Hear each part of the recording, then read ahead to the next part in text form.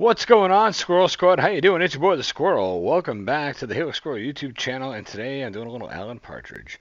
This is Alan Partridge versus the farmers. I was told, hey, check out Alan Partridge horse commentary, and I did find a couple, but they're really, really short, and I thought, you know, there's something for a little longer the first time I do an Alan Partridge, so I'm going to start with this one. I will go back and probably look at some horse commentary a little ways down the road. If there's any other Alan Partridge things that you think I should react to, let me know. But this is going to be my first, I think this is my first dive into Alan Partridge. So let's see what we get from this and see what we think. And if it's any good, I'll put it up on the channel. So you may be enjoying this. It may be blocked. I may have said screw it. Who knows? But until we actually figure it out, it's Alan Partridge versus the farmers. Up with the partridge. You're joining me, Alan Partridge, and Peter Baxendale, Thomas, of the Norfolk Farmers Union. Now, yesterday, I sort of trod in a rather large farmer's pat when I made some comments about intensive farming. Where did I go wrong? Well, I think your comments were ill-founded. They were deeply ignorant. They showed a complete lack of understanding of modern agricultural methods and simply served to highlight the sort of intense stupidity that farmers encounter from armchair pundits who forget to think before they open their mouth. But with a full and frank apology that you're about to give us this morning, I'm sure you can dig yourself out of this rather ugly hole. First of all, if it's your first time here, make sure you subscribe. Second of all, I don't see an apology coming. Yeah. Sorry. Have you got any requests? Anyone you want to say hello to? Or? Look, I'm just trying to say that when you make ignorant comments like you did the other day, you serve simply to alarm the public and to inflame the farmers, which is exactly what you've done. Why don't you just apologise and make it nice and Thought that'd fool you. You could talk the hind legs off a donkey. But your donkeys are probably born without hind legs because of all the chemicals you put in their chips.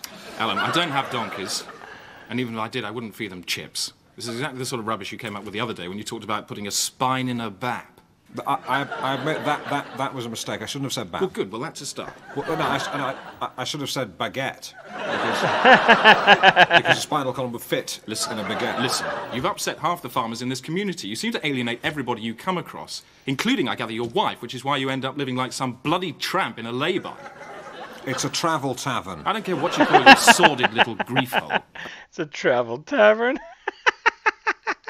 It makes no difference to me. The fact is that an awful lot of my colleagues... Yeah, farmyard animals. Yeah. You're talking about my friends. Yeah, I've probably got more friends than you've got cows. This is ridiculous. How many cows have you got?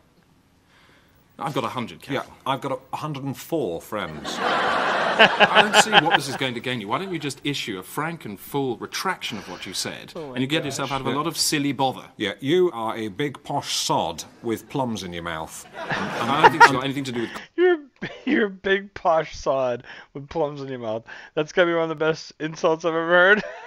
And the plums have mutated and they've got beaks. Beaks? Yes, beaks. Have you got any more of this, or do you want to stop at quacking plums? No. You make pigs smoke. I want to know where you think you earn the right to go swanning off on these ludicrous swans. You feed beef burgers to swans. Do I? Yes, you do. All right, well, perhaps you can tell me what's wrong with feeding beef burgers to swans. Oh, what? Well, if you fill a swan's stomach up with beef burgers, it's full of fat, it'll float better. That's why we do it. Really? No, you complete cretin. I'm just contributing to this total farce. What else are you going to accuse me of? Cretin. I'll tell you what. You farmers, you don't like outsiders, do you? Like to stick to your own? What do you mean by that? I've seen the big-eared boys on farms. Oh, for goodness sake, don't resort to... If you see a lovely field with a family having a picnic, and there's a nice pond in it, you fill in the pond with concrete, you plough the family into the field, you blow up the tree and use the leaves to make a dress for your wife, who's also your brother. It's the big F you to the farmers. Have I got anything else to say here? Well, listen, I'll tell you what the point is. You have big sheds that nobody's allowed in. And inside these big sheds are 20-foot-high chickens. Because of all the chemicals you've put in them. And these chickens are scared. They don't know why they're so big. They go, oh, why am I so massive? And they're looking down on all the other little chickens, And they think they're in an aeroplane because all the other chickens are so small. Do you deny that? No. His silence, I think, speaks volumes. And basically, do you agree that everything I've said thus far is completely correct? Yes. Yes. And you also run over badgers in your tractor for fun? Yes. Yeah. Thank you, Peter Baxendale Thomas. This is Tapow. How did it go? Oh, up and down. Oh, more bad news, I'm afraid. The actress playing your wife can't do the filming today. Oh, why not? Well, she's got a part in the bill. She's playing a shoplifter. Well, that's quite good. Oh, well, we'll just have to think of something. So that was Alan Partridge versus the Farmers, or I don't know. It was really, I liked it. I loved his banter.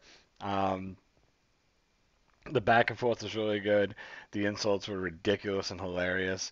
It's funny with the lady, because at the end his secretary was, she's like, yes, and he's doing the, she's like, yes, yes. I found that to be really good. I enjoyed it a lot. What do you guys think? Tell me what you think of Alan Partridge. Should we do some more? I think we should. I really liked that a lot. I think I'm going to do some more of this guy. I hope you enjoyed it. Tell me some of your favorite Alan Partridge sketches in the comments below. I will get around to the horse track commentary at some point. But until that day arrives, squirrel out.